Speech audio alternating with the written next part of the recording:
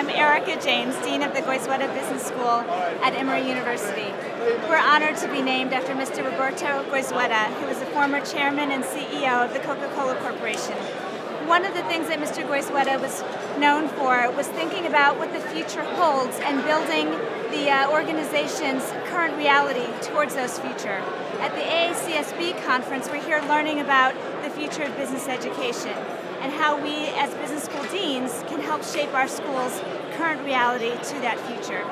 One of the things that we're doing at Goizueta is really focusing on the opportunities that exist with marrying both digital technology and interpersonal experiences to create the most powerful and high-impact learning opportunities for our students.